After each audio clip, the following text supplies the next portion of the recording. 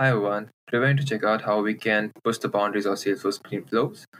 As we know that Salesforce screen flow gives us a great way of creating quick actions and creating quick automation with screen, allowing user to enter inputs into screen.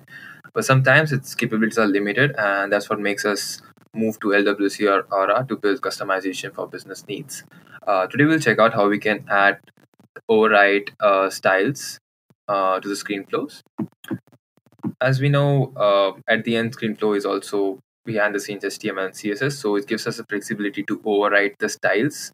So we'll check out a solution, an example of how we can override. So this is an example. This is a ScreenFlow that is being rendered. We have done few of the customization and overwritten the styles for it. As you can see, there's a background image added to it, a background footer added to it with gray color, and the labels are of different colors. Here we have also bold the label, and the text area is bold plus the color of this is different. So it gives us unlimited amount of flexibility and what all we can do just based on the creativity and business needs that we want to solve. So this is the flow that is being used in the front end.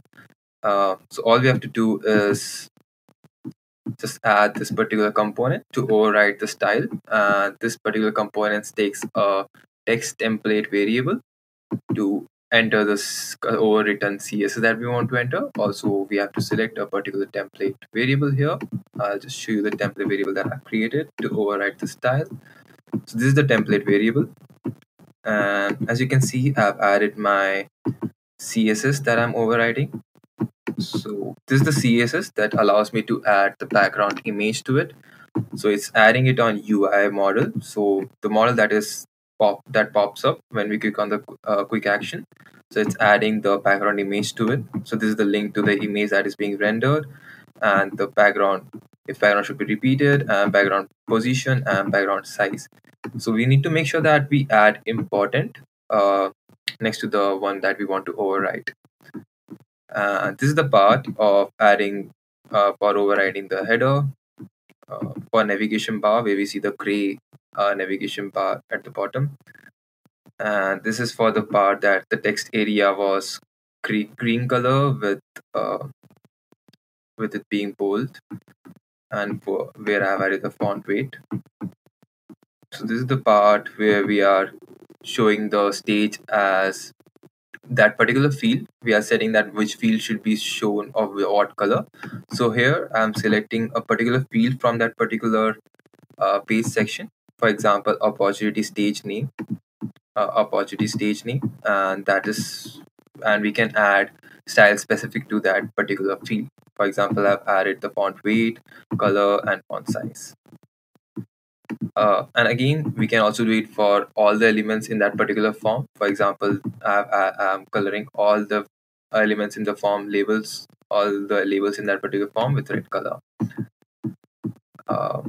And again, the things that we can do with overriding is unlimited. It's all about based on the business needs. All we need to understand is what is particular style, what is the particular div that we want to override, and that can be easily done. All we have to do is just understand that particular HTML tag and how we can just override it. Just we need to understand what particular div should be overwritten and how we can add that particular style to that SLDS.